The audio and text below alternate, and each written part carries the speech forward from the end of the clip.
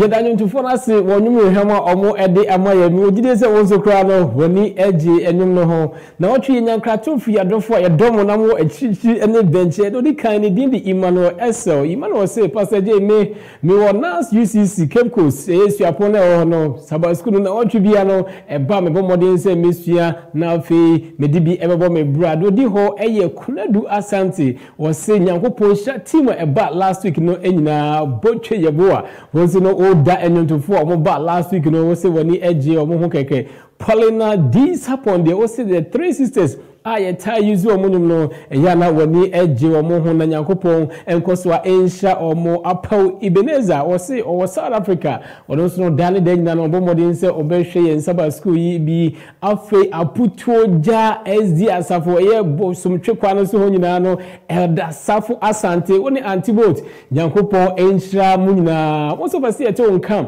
obetim the comment and contributions for Facebook and say YouTube. Know the major events from Genesis in 60 seconds. Unim se enipa odi kan enom sa elbroye a Bible no etro ho asem wo Bible no enyo bia se akokra Noah. In fact Bible no di ho adanse se insuri no echi no Noah kutwa be in fact Bible di ho adanse se agro Noah oye fine pa wo pray e ma ne baba ko ale di ham no ekwa hwe na deja so ma Bible no di ho adanse se papa no edome no in fact enipa bebre na eda dwen wo se in fact eye Noah ba odome no safo no omo asefo efri abibre mu ene Sabbath school no ebe me husa details no enyina na so wo hwe I want to aso obo baye from Adam ekosi Noah so na ohu emfia omo edi in fact nyankopon ehira omo eye pa onim se ansa na Adam owu no na wadi emfie 930 set na wadi 912 no Enoch on the nyankopon fa no course in fact only obi a in fact wanyini kra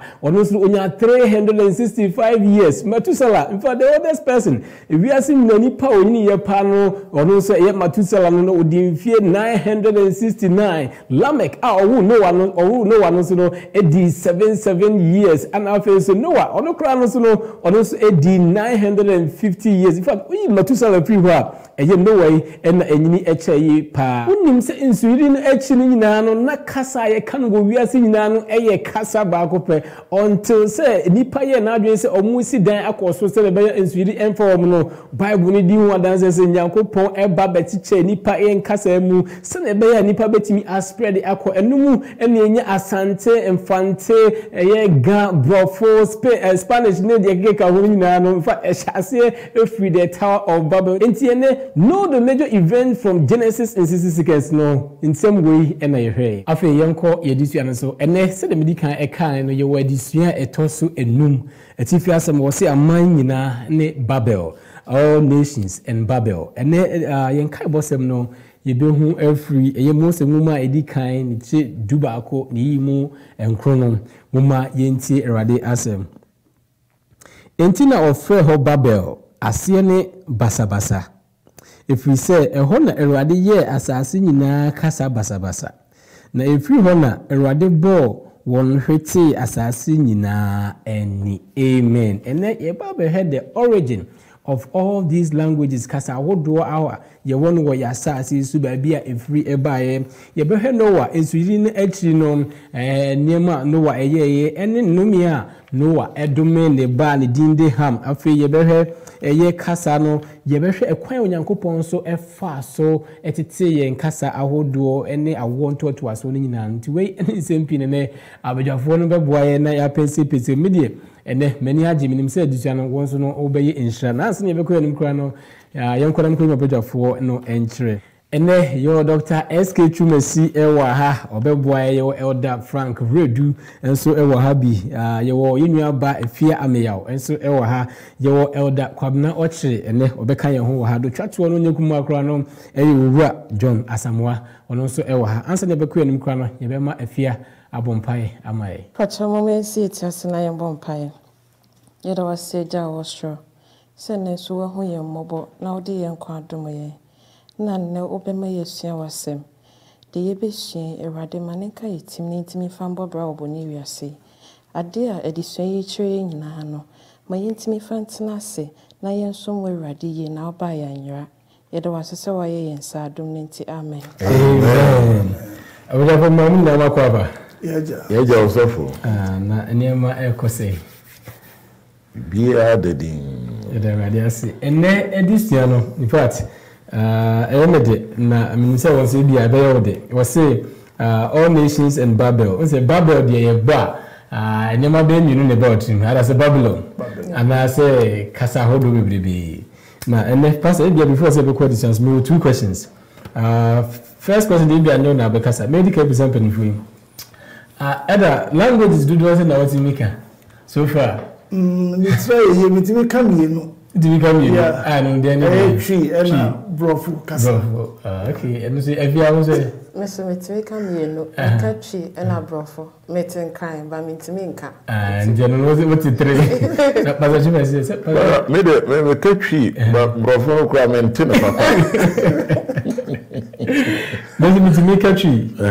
Ever said brofu say it in kind in there. And I think so metin fante. Okay. And I'm crazy America metibi. Amen. All right. Another study behind the origin of all these languages. Now, the another lesson and then they're very powerful. Pastor, maybe I'll say there's this notion out there. Say I be before if you Noah neba ham and Noah a domain neba of domain yearly free a yearly a big brim phone. Pastor, before say be about diving in, I want you to clear that in. And before I don't know, oh, Pastor, I never crack. Unim say, Brady na brana ya ton non kono, and slave trade time. Ubi a banning slave say, Ubi and Tim African koto and non cobiono. Ubi a koto and non co ewo shipum. Na bra who say a veteran on so o yi wo mu egu punum ekum wo history book ma ye dey call court no o defending ho say Bible no kra ekyere se ya dome nipa tuntum na omo ena eso omo eye adwuma ma nipa ayi abrofo pastor me se na wotwe adesua ba me yehu se Wonyankopɔn kra asem no me yehu se enye ha na adesua ba me yehu enye ha ene edome no na Noah enana ya etore bia eden ye nyina ye ntiase adenti da Noah ne nana mum no dome no na nipa no a oya ade no on the enome na nkron so papa sam gidi se adesuan ene abedwafo ebema enne de ye koyetumi atias. All right, pastor nyamisha in fact we have a lot to learn ti bo modern now so ye crado e be sha say because am de no pastor question de e de man say ham no me no adesuan be na ho mai yo osofo da sipi Uzianfo kwasiada na ede na atifia sem se the curse of harm enome no sa Mose enwuma a edikan eti enkunu aha yemu bebrebe a torebia ade no yentimi entiase yefise se harm ena okoye de enya ye de ena Noah eniso tete no wan kasentia ne ba harm nemu ne nana Kena ena okasa etia no moma ewre so emfise sa Noah ne ba harm no ne ma memua enan no you know di kan e di Kush na sefo ena etna Africa Ethiopia ena ne bo to so Mizraim ono enso na sefo ene Misraimfo ana Egypt na ne bo to so miensa Put wonso na sefo ene etna Libya di ne ma ne miensa no ne ma enan no miensa ena eba bibrem die eye Noah nana Noah dome no aye Kena no na sefo ena ekokota Palestine ya ene ehoye Israel ama land of Canaan ya brevi onyankopon ede emaye na abuziafo muni se empo sasem ya ama yenu no momomfo so wuye nipatuntum a omo nyew ema omo asofo semu ze omo se nipatuntum ya dome yen no bio nipa pii so ede saade we eye racism ede eye nipa mu enyimu etia yen abibifo nigi nsem ne se trosem no ebe me yehu de esiye ti adesua ni nyina no ejina Mose nguma a edi kan tin krunchemu edunwotwe ekosi aduo enso na de ho ene se won se bra nsuye no ewie ye no na Noah ene ne mai ene ne yirenum eba asasi so no Bible no eka ewo Mose nguma a edi kan eti enkono enchichemu aduo nchemu aduo no ebeye aduo no na ekoche se na Noah efrase eyekua na oye bobetro peyi eye bobetro no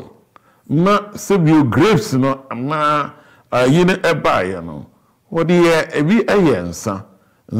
ema edoso ema obore oboro ya na be so oda ne ntoma dan mu no na sebio na deja so egu ho no na deja so ekogu ho no ekoma ne be ebaye o se adusia no kra de amaye se Noah de no ene Adam ni Eve de no eya koye pepepe bi ze Adam edi aduaba na nseso wedie obeda deja na deja echi no ohia se odi bibi ekata no ho nome ani enhira edi akire saaso ena Noah so aduaba no odi ye ensa na fe obabeda adeja na adeja na chi no na esese ne ma ememu amienu de bra womo ete de na ekoso no womo edane ede womo achi ede ade kokata won papa so se ne be omo hu won papa adejem no kreni Mose otro ade maaye no niema bi omo a wamye hu vise ono kra no se bio na oye careful se adejemu nsem omeka na abonten vise enye se baby a ye nyina ya wusu efri no na yani ebekwa ko hu na se bio ye de eba betudwa ha eyemfunso na bra ne papa ani so tete no no nsan tete na ani so Bible ne nka kwan a Noah eteye bra ade no oboroye no de eyoye no na enu achi no na o kasa no wode enome bi eye adwuma na moma yenhwe Mose ya anka nanka oye otenene no ne ma no emiensa Mose mma aidi katin krunchimo aduono be enum no ekono na mo mfifre aduono na wanhu won na Noah ani so titi free ne nsabro mu na oti ne bakuma no de ayo no okan se wadomi Canaan obeye enkoamu akoa amanimia no uzanfo bigiri se nokra no ene da ho no Mose Noah wa nome Ham ya ne manu miensan ebedi abibrem obi ede yesa ede ye races na ede ye nipemu yimu ama ede kasa nti abibifo se soma brofo a enye nokra nemom ne manu de otoso enan no a oye Canaan no wono a eye Noah nana no ono ena Noah edome no senti a Noah anome Ham no odome ne nana no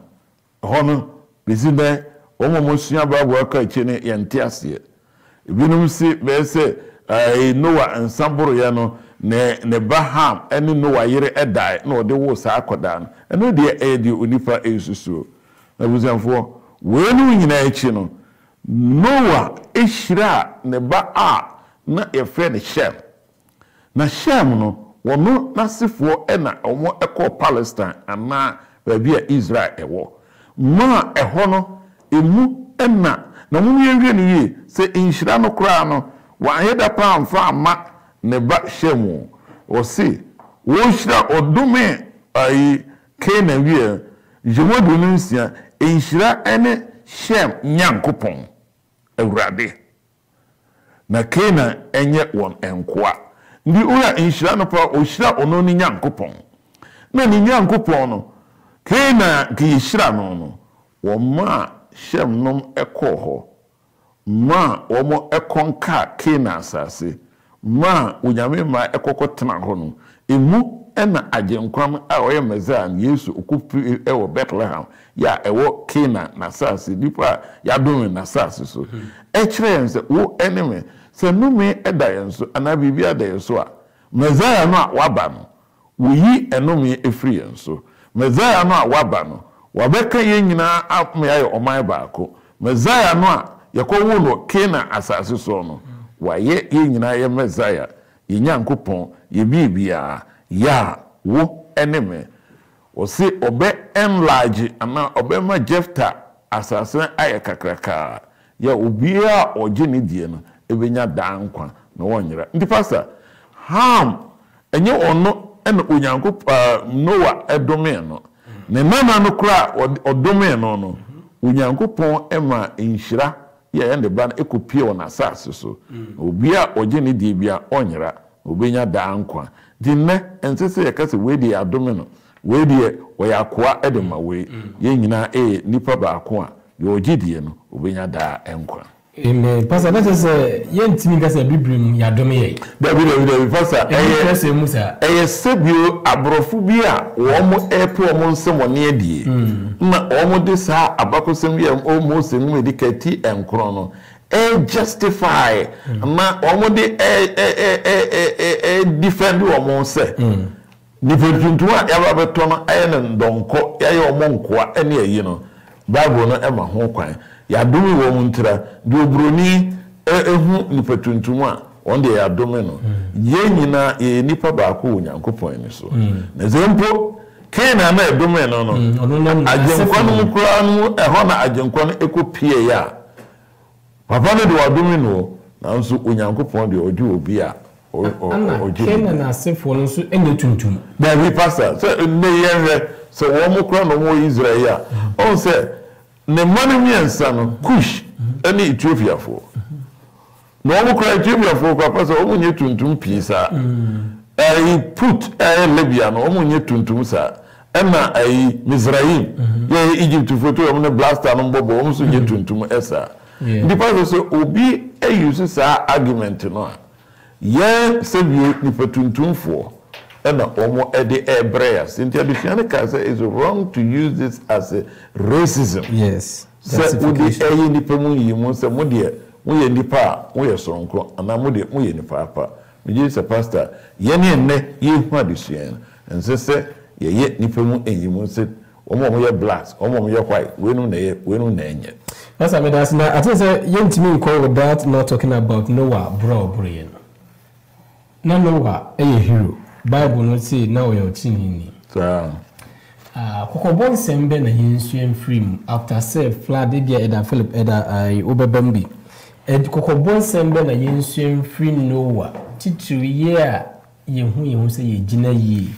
right after say or survival you know ye hero of the flood no konum saburo in fact who read the Bible now no the first person obro kokobon sembe na ye if I say ye Awade adom ye yakunko we na obi odi no so wogina ho kokobon sembe na ye free Noah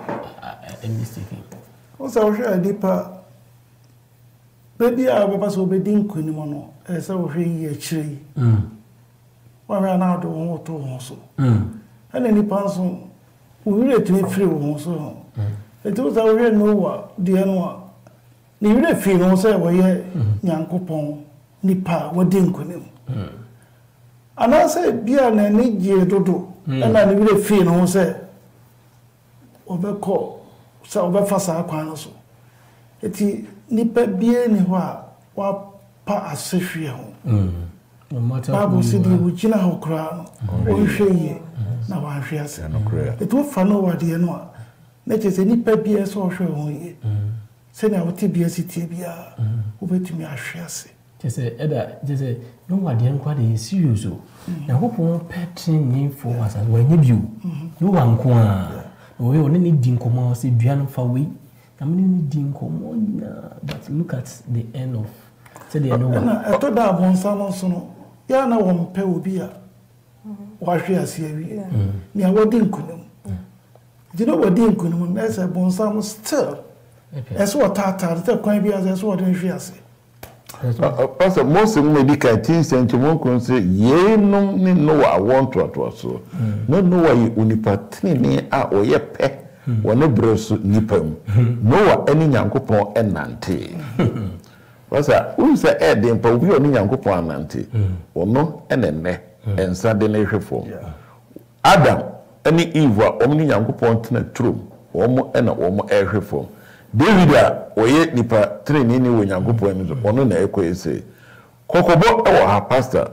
ye nyina no enye nsa ebitu ese bi e master ebitu aye enibrebre ana ebitu aye bibi di opanyi kai no yesu gina onwe uze di obon semanya na wie ne de omfa no ho bie na wo eneme ya idi e ho adanse na ya gi osum ye gina mo no yani ya hwiya Onyankopon ma yedi adwamamo ana brabi ema onya yenti o kasetia Onyankopon ase I believe say offer bibi every edition na the end say wogina ho no o hwe wa hwe ase e beto edition so ye beto aso every adwada no de no so e da road adwada no de e de my say Genesis genealogy o de betwi mu a o say Genesis anato no ana say I want to ase no e da edition we de ho mai that's it Osofo, say, media no, or say genealogy of Christ, of the Genesis. She don't see a natural. As a manyapo would be as well as simple as a family history. To begin to say, no year. Yeah. Media no fenipa was citra and one walk on table. I'm saying I have a general. Now, most of my a didn't kind, it's in chichemo duonu nkosi aduonu aduasabako making kan kakra na aboae ote na Metusaladin finhia wo ha adua wotwen so ena wo Lamek na Metusala ewo Lamek no achire no odi mfe ahanso adua wotwe mienu emu na osane wo mabere mane mama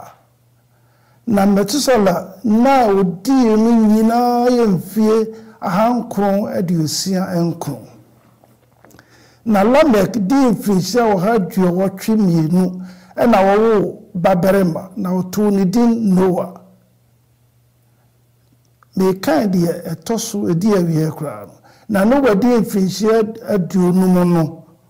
ɔwɔ Shem, Ham, ɛna Yafta. Ɛtu sɛ nipa abusua ho akontabuo Genesis ho akontabuo nea Yesu kyerɛ sɛ nipa real people ɛho asɛm ɛna yɛ kan. Sɛ nyɛ wɔ ni hɔ a ɛbɛma wɔn a wɔn nyame nie sɛ nipa firi nneɛma bi mu na bae ba adesua wɔ ni ehu sɛ nea Bible ɛka ho asɛm biara no ɛyɛ nipa pɔtee a wɔn tena asase wɔ so. Nea wɔde nkan ɛyɛ Adam no Metusala ehun no etu odi no adanse kyerɛ Lamek nso edi Adam ho adanse kyerɛ ne ba Noa nso de saa adanse die no ama ne ma miɛnsa no wɔde ma wɔn mu na wohwɛ Bible mu ankasa Luke chapter 3 verse 23 kosi 38 no na was Yesu free na adwumaseɛ no na wɔde mfie aduasa na nkurɔfoɔ dwene sɛ wɔyɛ Yosef ba wɔyɛ Matthew ba Yesu nso firi abusua mu wɔn nso etumi bu n'asetena ho akonta wɔsan so wɔ abusua tentene nso a wɔfiri mu eti mu ohia sɛ ebe ho sɛ nipa bia atwosɛm bo wo mu din no ɛyɛ nipa rie a wo mu tena asase we so hia be ne hia sɛ ebe hu saa genealogy anase family history kwai ba ko betuma boa ne sɛ Abraham ayetumi ti aseɛ sɛ nipa wo Bible mu de edi nkan ɛyɛ real people de etoso yenu ɛsan so boa ma yeti aseɛ sɛ ɛma yehu nipa watena ase a etwom ene nipa wɔte ase a ekosi sɛ ebi ayi na Awurade Yesu Kristo bɛba ne etoso miɛnsa so no ɛma yehu sɛ bɔne ankasa so yɛ real sɛnti yɛ real ne sɛ nipa wɔtena ase no emu bi bɔne nso aso no ɛma ɛsae wɔ mu ma ɛma de mu kɔ ahodoɔ mu eti sɛ wɔbusua ho akonta na wɔde ho hyɛ mu sɛ wɔn nso akontabuo bɛ ne ebetumi atie afiri hɔ anaasɛ asetena papa bɛn na wɔn nso wɔtena ɛde agya wo ma so ɛno ti Bible no ma yɛhunu bra esure bae no na Lot Noa ne ma miɛnsa no ɛso wɔn nso kyekyere abusua na yɛwɔ musua ahodoɔ maako aduoso bɛyɛ miɛnsa mepɛ sɛ yɛhu firi kyerɛsɛ mu Genesis 46:27 na Yosef ma a wɔwɔ wɔn Misraim no yɛ akra bɛɛno Yosef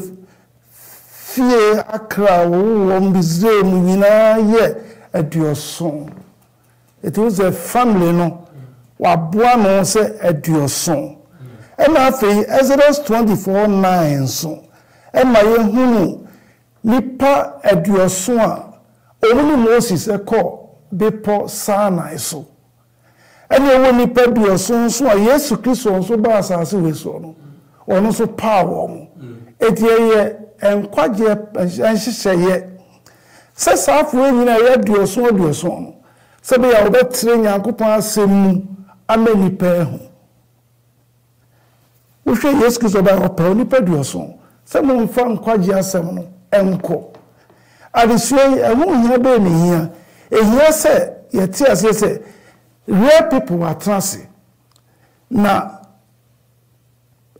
nipa binom ɛtena ase wɔ kwambɔne so no enya nso aso ɛna afei Nyame pɛ sɛ ɔsaa de hyɛ yɛ adwene mu sɛ yɛnsa nso ntere n'asɛm mu ɛma nipa biara nso nte na yɛn yɛ te ase nso ɛ asetra bi a wɔtena so wɔn sɛ wɔn nso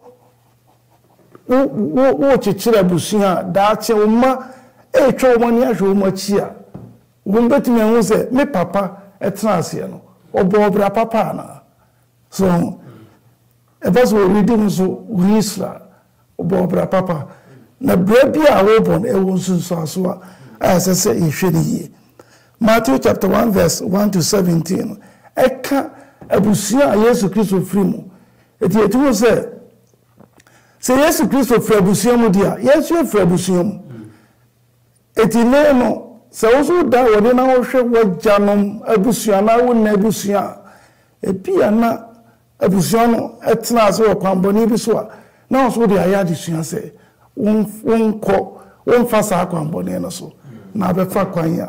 eso onyankopɔ ani Yankopɔ in fact we read the book of Genesis we hear omo criticize the Bible they raise a lot of objections about Nehemiah Genesis, especially from chapter 1 to chapter 11 omo major issues, but one beautiful thing that you who this genealogy yeah want to us why and no my Bible nsem real na em the pastor with me and all listed any mama and say me say bia perform about me no be but also sebio me kura na me ya me ba asasi so me ni me nana yes beton beton me me papa me maba e ba kofi ni kwadwonom wo mo enimi yen wo mo kura no yen fo bi say Alex Haley ya oye American ni a oye ni petuntum na opesu ho nase na otimi efe mo etresi ya edikopie Gambia efie bim ya kintakinte ya oditro book the roots wono create me tresi ya ko ho nase pasa me just say the opinion redo the amaye no em ye hu say the evolution from woman no enye no kre ye betumi akwachira ho yase every Adam e de ba si nsuyire no ya Noah e da Adam fo no ene ye die o penyi da ye ntem e de ba sa ba si Yesu awonto so ene yen e kire yen se evolution for almost the only thing can adu we free we yen die abako say ye genealogy no ya nato no em ye hu say ye free ye wo history ekwa ekiri no wunyame bi na oboy e free Adam e be seen there to be ka say ye twan ye ba ya ejora na du so na mi hu say David ye betumi I say Alex Haley ma yakoye nchi am ye hu say ye nipa ya ewo abakosem ewo yechi ye nti die yesu free we mu aya we ho nse o hwe awonto to aso na wabra omomba fom na na ifine so tie se de pastor so ati wo no kra te se nye ize kra o se aba 6950 obi kwa 60 kra dos radi hu emobo no mwai amen ye beto edition so ye beto aso every eye ebrada no de no afia so bibia bokode nyame ado yes if you are e ma say kasa baako edition be na ho ma pastor me da say ebnada ne de no kasa baako edition ni nyina gina Genesis eti du baako chichemo baako kosi enan na ekasafa nipadom kakra eka wiase after ensuyiri no after Noah ensuyiri no nipa kakra eka wiase no botaye omudi si wo mani so na ye nyina ye Genesis chapter 11 verse 4 na ye hu se nipa disi woni so se obesi dan tententen akosi heaven na botaye na esi woni so no enye se okọ na wakosom nyame anase okọ akohwehwe wonjefo na eye bibi se okọ na wakotu nyame wade so okona wako osidan no na odi agidi ama wo ho nti ye nim se enye botaye papa na adisua no emphasize wo bibi so na oka se let's make na oka ema ye mfanto ho bi wo Genesis eti baako chichemo nsia a na ekire yen se nyame ebebo ade no oka bibi se moma yenye nipa se yen se so nti na eno no ka kosi se eka nka bo mu ho asem se nipa ka wo ho bo ma niema etimi de ba na mom Noah nsuri na chini de nipa ka wo ho bo mu no na enye botai papa na esu wani so nti nipa ka wo ho bo ma ya de pa ba botai ya esi moni so amode ya de no na ehia we disua yi mo na yehwe ye disua na nipa ye se obekwa kotu nyame no ye ho se ename no so na ma kasa foforo baaye na ade ba kwa Christopher wo se ye hu ne se nyame na ye som no oye nyame kese ono nkwa na betimi agidi ama ne ho ne ope na oye ma ne ho nti ade bia nyame ede amaye enhyehyeye bia nyame ye maye no eye odo na wo maye ba ye hwefi edisua no ma ye ho bibi se maye fanto ho bi wa Isaiah se edu baby na nipa enji nyame ni biem se wo ka se on fa nso mbese wi ase biem no na won ji nyame ni nti eno na ma so ye omoye omadwen se ndi omu si dan na nso foforo ba amesei ewi ase biem nti ye hwa na gidi ewo nyame mu no so no na nipa elusi gidi kakra ewo nyame mu but o dwuna edisua no so ho a na chese nyame ehu nipa mobo na ogya nipa ho twe se de be ya ne plan a o make ye initial plan no nka ebe wo ho se ye betena asase so na ye be wo na ye be dore asase enso na nipa elusi trust ewo nyankopon mu edisua na wie ye no etwen ya dwe kosi Daniel so kire se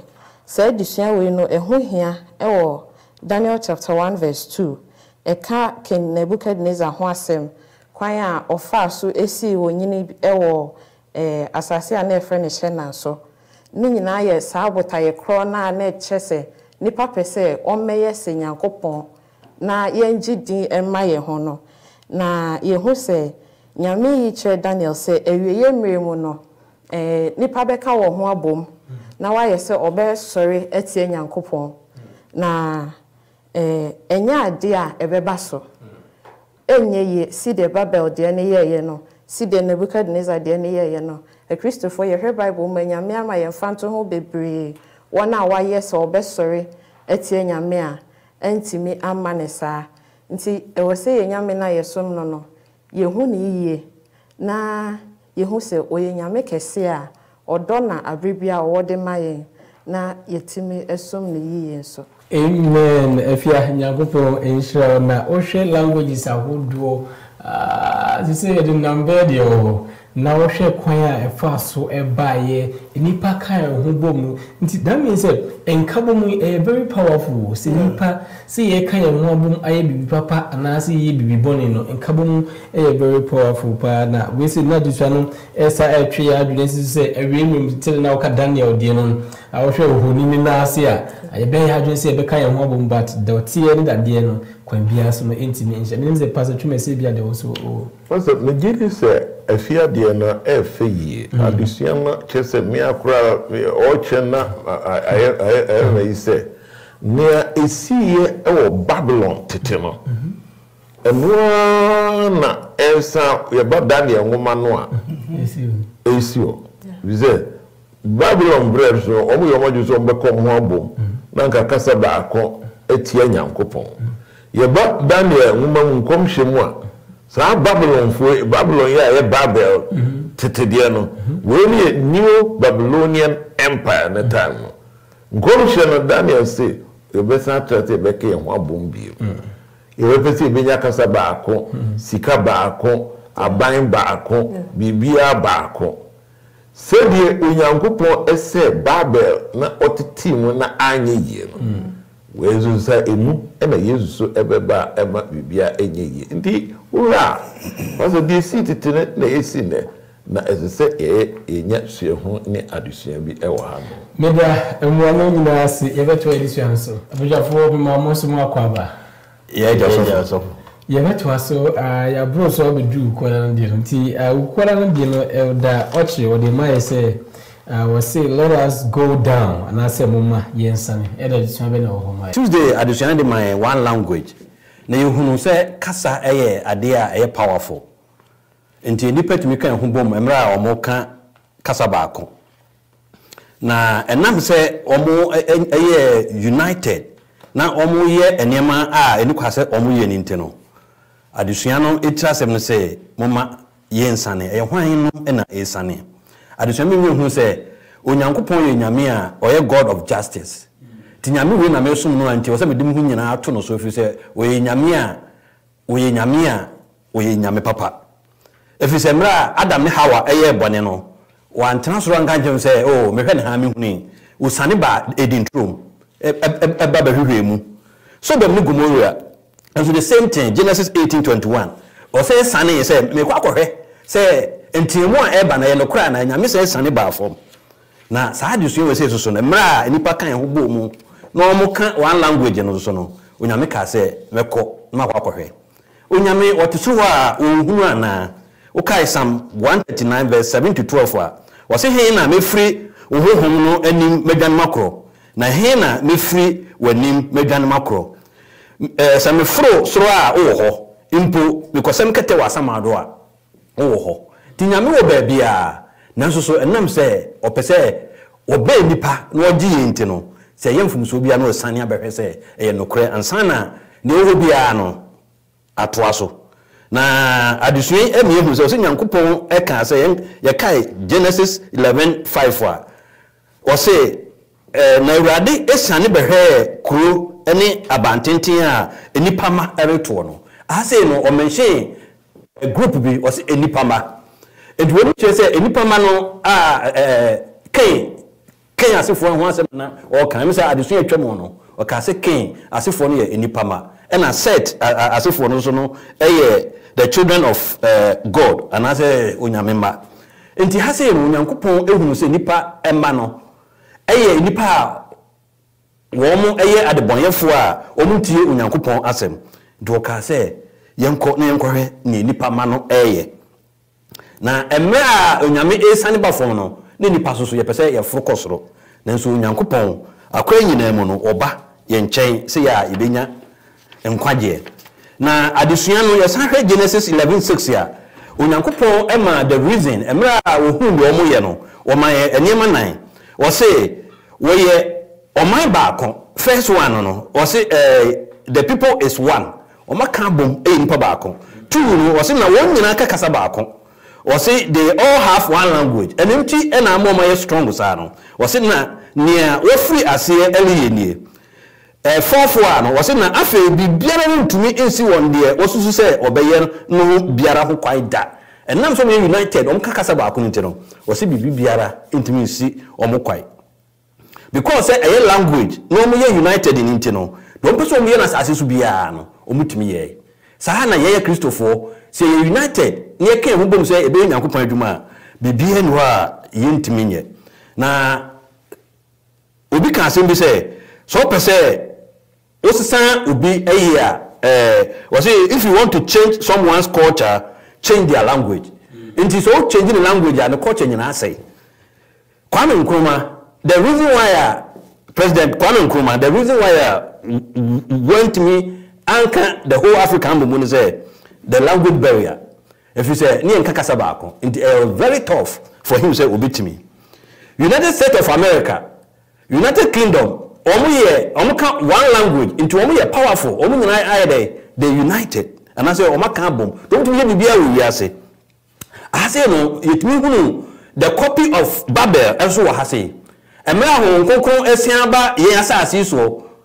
Ye nyankopon ebo osoro ni asase nyina no de ye asase ne mae wo se enipa montra earth so se no America ene ekura o me united ana se o kasa baako no wo mo ye hihye se ye be commerce ye be komu ni akotesi ahwe ni ahwe se nipa betumi trefuru ha kwa eto happy entimi nya adwuma da enipa ntimi free asase so enko esoro enkotena ho emre nyankopon ma ho kwai ni anu na ye nyankopon no wode maaye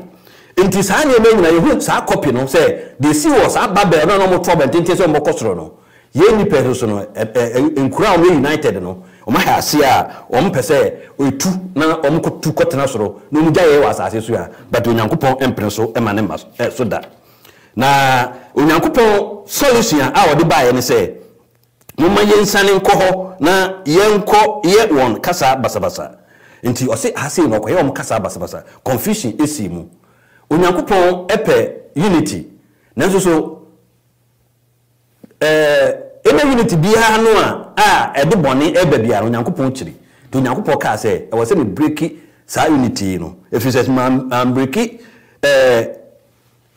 big enkabomu na se enkabomu a enyanum enyi a ya ade adomu ye bia no ombetumi ayede aye ndo onyankopon se okoye o mo ka se nyina basabasa de hana many languages ayede e baaye nti wo ka sa wo nyaaye mimi nyaaye obi nyaaye entoto no ase if you say kasa ho hiye na so na me a onyankopon e break ye no enema no pese wo mu ye nyina no wo mo ntimi anyede anye nti nia sa me kan say your personality can change depending on the language you speak. Our impression of given culture can influence the way we act when we speak a foreign language. Obi asama o kan ye no. O personality bit nesesa. O culture bit nesesa. So o kan ayifufro o man fufro e kasa. Nti ye kasa onyankopon de ma ye no. Ehu hia se yemu ye nkyere ye ma, ye nkyere ya busunya ba bia obi a no bu sa o kasa se ehu hia no onyankopon na de ma wo. Na unity so no wo yes a unity na de ye ade papa eno no onyankopon pe na unity a odi kodi bone de onyankopon obe break no na we nyina akire wo kan Luke 1:26 to 33 wo se onyankopon asoso esan ba ya sa so Yesu Kristo e bai esane bai e ma ye bone nyina akire no oba be wu agemi no mi nkwa nti baba do mi ye nyina no enti yankosi hwe animguase e na de bai enti yeso no si unite ne se ye ka bu ya ye onyankopon adwuma nkunimdie e na beba ye yakwa mu to onyankopon hirae na unity a ye nya no ye fa nkodi bone na mom ye nya unity ne dia ye onyankopon adwuma amana atimi abantem onyankopon hira so na dom nti amen eda me da se eye pa I know say edisuan yi abafom ama menu mienu ya ti ase onyankopon de obeye bia to save us obeye ade ba ko a ye nsua enfree we mu so ene se onyankopon no ono na ebo ye nyina so bi kakasa foforo it doesn't mean say oye nipa sonko eno so ma biase ne nsem nyina ko no wonder say the three angels message no was yanko amman ahodo nyina na yemfa ne nkasem no enko ye beto edisuan no eso yebato aso ewo yawada no edie no bisa Jonas amwa yawada no die no edie ma se wose tukofo no egie edisuan be na wo ho mai o sofo medase yawada disuan no wose tukofo no egie na brofo ne say the people are scattered na hai say kwara de na opanyi ede maaye no ne ntoaso enam se ahaye o de maaye sabre ye hunu se nipa bi after so yire no echi no nipa bomodin se obeye adwenkro no maaye edom atia onyankopon na adesua no ede maaye se ohwe Genesis eti enkron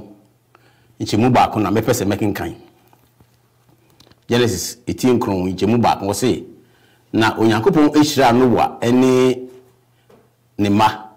na o ka kire won se monwo na monoso na monhye asase so ma enunti ahaye hu se onyankopon ehira onipa na onyankopon botae ne se ode onipa ebetena asase nyina so na onipa enwo na onye asase so ma enumu ena eba se onipa eye nhye se dabi oni onyankopon enya adwen eni ti adisuan me hu se abatenten no baba abatenten no to no efo no epese oye wotena faako na oye dom etia onyankopon na enu na onyankopon yen se dabi ompene emasa anhye no entimi maso adentra efise ebribia onipa ehu se ombeye nkabomu na ombeye adwen baako na pobi ombobia no ya na ebese ere etimi eyi na saa epo ya ombo edie na omde ye dom atia onyankopon na ama onyankopon hye ya opese onipa etena asase so ememu afi adisa no ema ehu ye se saa de na omo ye ni na ombo tai ni se omo ankasa omo dipedin ama omo ho omo de bibi etia onyankopon a kire se omo ni onyankopon eyepe na no na adisua no eme yehunu ase no kwasem ni ebribia onipa wan kasa be pese ubeye bibi na wodi age din ama ho no ade ekowie ni se ede ahantan ana adwe eba wo adisua no eme yehunu yese afi na onyankopon a ono babia ye fako ana se obefa no so akọ onyankopon ye frɛ no Babel adisua no se babia obefa akọ onyankopon wo na ofrɛ no Babel na babia so a eye basabasa so no offend Balel ana Balal a ye Hebrew kasabo a wo kyase Balal na a eno kire basabasa eno nti enipa wo mo epese mo ko nyankopon eho na ombefa onyankopon epono ano na akọ na omo timpon se omo de basabasa na ekọ no na yade a emwa ema asomdwe ema eno nti na epese onyankopon esane oba na afi obo enipa eden ehwete na ma enipa echacha meamia se de be ya onyankopon timpo a odi ba se enipa entra wiase nyina wo mo no mo noso no mo ntra wiase nyina no be den ebebe mu eno nti na adisua no edi mai ebuse asem bi se adenti na esese ye hwe se ye beji din ama ye ho adisua no bisa yen se adenti na ese ye hwe se ye beji din ama ye ho efi se empenido bia onipa obeye wadwen se upe din ama ho no e de hanta na eden eba wo ne basa nso a na edi bone e na eba enunti adisua no me opese otwenya adwen gi ato nyina se di ntia ema nipa ehwete wiase ema nyina ne se na onyankopon timpo ne se nipa enwo ne enoso ne hye sase suma ene nipa se da bi ne mu ye betena faako ade ba ko a ese hye ase nso se di ntia enipa ye tena faako a na ya comfortable na ho tena na ye de na afi ye se etu akoba fufu a na eye din maye enunti emra nipa ni na tena faako na ompe se omo kambo mu na omo ye ade etia onyankopon hunu se ade a omo ye no emfa ade papa ye dey emma enam se na omo bota ni se omo ye dom etia onyankopon ti onyankopon ye se no ene mu ye dey obesi fom na waba na wabahweti enipa amanipa atena ewiase nyina enunti na ene ye hunu sa no enti ene adisua do pese otwemi no minu abi nyina sense adofo no momma ye ne ye ho ase na yenye city ema onyankopon do nyame aka bia enya adwese ebe adwuma na mu ye dom ti onyankopon a ose e dia hantan ene bre na ne hu se na hantan so na hyase no efiri obonsam ene na ye kodane onyankopon ba yenso yenye obonsam ye onyankopon dia mu ye city ema onyame na obehira ye na domti amen amen Mr. John nyankopon insha ewo chichemu a wodi abre o ma disua no mu ada ho I believe say na disua amawa insha and also mean say bia obi kakra kafa ho yo pastor kakra me dey ka ho no ye comfortability em say onyame asem a o kan ye no in the beginning onwe ema ye hunu yen say yamo ne ensha asase so ma but enuanu de o mo say o mo de fa ko an e betena the same thing ezo happen disciples no epenso Jerusalem nyame say Yesu Kristo ekono waso monko Judea na monko wiase nyina no mo da so ti Jerusalem until say otan esi wo mu ansa na almost split nti nipa etena ba bia na ho dwodwo no a no aka ho just BBC dia afi no demrika no oba nyame nche covid ba ya etena fi bebre tifia o ma comfortable na me fi ekura no mra o so mo ma ba se BBC sese o demrika be nyankopon fie nti dia make can say comfortability edutem bia nye de nyame se yenye na bemboa no na se maka no yini so na de nchira abre amen and pastor mumma yen twiadwe ensi nipa no wo Babel abantintin kwa ho no me na dusua ne kan bibia yesu ye bia onyankopon enimu bi no enye ye nukuri ni basa ye ne beba say ye ko church board ye ko business meeting ye nyamdwuma na awurade enimu a enye ye pastor ebe to say nkrofo yi momo enfanya dusua de pa de bia so a ebe mo onyankopon abam na ye nkoye plan fufuro bia no niema eyeye na ensese ewre efri Eda mwana na asi afi edisiano tofa bom ene hwehwe lesson 5 etifia asem no na o say all nations and Babel yehu eye wabra Noah econom ensa ebroye ma ne ba ekohwe no ma Noah no edome no yehu say na edisiano nim say owre mfifi hwekra no ubekae say in fact abibremfo and Africans nyankopon ondome ye afi yehu Genesis I want to aso important ehu hia in fact I want to aso awodo ni dia awodo Bible no eme yehu say sa ni panyina no etimi etena se yehu kwan kasa awodo efa so bai wabra ewi panyina no eye omadwen se ombeka omo ho abom afi yehu wogye sonko a onyankopon so ahyehye ama mene omienu me ogidi sonko se enne disua no wafa ebi afrim umfa ahwe kra no Noah Bible no say na oyo tinini enso nani ba no so na wakonom sa abo adeja emempa bo say wo huhumu akwantu awutu no daane de nyina no omma obonsam kwan na wode ahwe ho yenkole kwaji abedwafo ensem etwato na afi yemompa ye nhya dwumadi no so eda from Aidoo onsem etwato say nia ehia pa wo enne ya setrem no say sabaya ye ma ewenfi ye nyame ayeso no ntino mama yenya bre na ye fa ye man trase na yen Kenya mi asem kire wo ebi say Lamek na Noah wo hu Adam ba utumi kan wo asem kire no so a body faith bra who the history who the background who sene onyankopon esi bo ade ene sene awositie so di mo dance ye kire wo ma abedu wo mugidi na nyamesom emfiri wo busuo mu da Eda nyame insha yi pa afia ameo de me say ne say a Christopher was say ye ho nyame ye na kwaye be fa so ho nyame ne say ye besu nyame asem na ya bo mpaye ye tena nyame na say a nipa dodo kraka bibi na say ye wonko ana e wo say wongyina ma nyame a esan say wonim nyame a wo so ne ntu nkwa be jama no enti say ye ho nyame ya ye lucy trust o nyame mu it's true abribia na ye be gyina ma nyame ena afei so no efa no wabro no obro ye no ho no nyame edi bibi fresh roma wa eyade a emu yedu nti e wo say yete ho a ye build a spiritual capacity so the be ya nyame che wade a obetimi a contain na one che mfi wotire ne ye ho afia ameo nyame insha fa say enso beta echi eda watche won sama etwato Yo pastor medasi bebre city ya de a eho hia bebre nyame asem aka se insuyire anya de a ebesa babio or the rainbow eye sign eso so SABBATH fu eye madwe se insuyire beba daachi don be city eye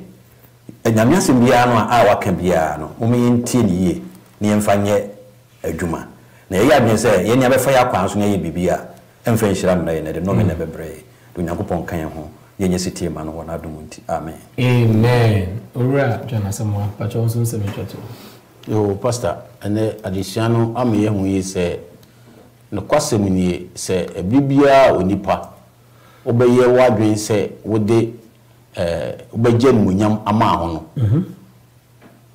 aja hanta ne bawo enti mesrese adofo no ne mmai na nyesue hu kese wadisue mu ni hu yi se abibia la bi mpo etime bibia yemfa ni unyam hye ne yedai e ma onyankopon na beboae amen amen pastor Chumesi pastor kwesana na bisiano ema yefunu se obuo ene ani die ema yawofo eho ehia ne ha eye ya wan fo obuo ne ani die ama neja no ema enome eba ne maso nzo nhranka ewrade se emi ye nyina kena asase no ama yakowo agenkwa no wo ho a enome eni yemu bia so aso de ogidie no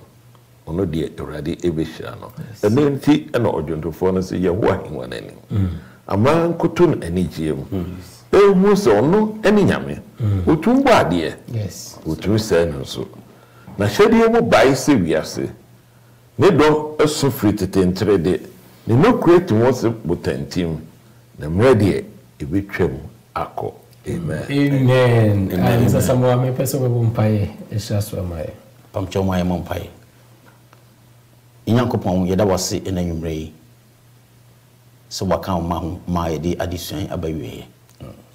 Om yesuan ho bebre ewo abatente no ebreso. Yesra wadum se me nya intimi fa mobra. Yes. Na intimi fa trasi. Intimi wa hwe munyam. We biara adisuan otie na obebo biatie. Yesra wadum se ono so onyame hwenadwen ebra adisuan so. Yes. Na yina intimi fa netu yamfo. Yemfa hwe munyam na aba yo biara ankachi. Koso kan ye ho abre nyina ni hira ye wo Yesu di mu. Wadumti. Amen. Amen. Aha me me ho kwa ne ye dwumadi nyina no aba ewe me fasa akonye ne mada wo wa hwemi ya sese onya bre na woni ye esua edisia no meda production team no nyina asese omo so tumfidie ma ye ma remfi se Hope TV Ghana eye club Hope Club house no so it's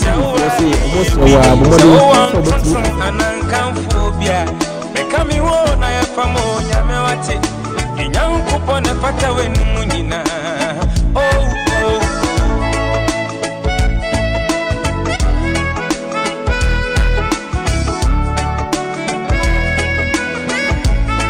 oni pesa so ya rapa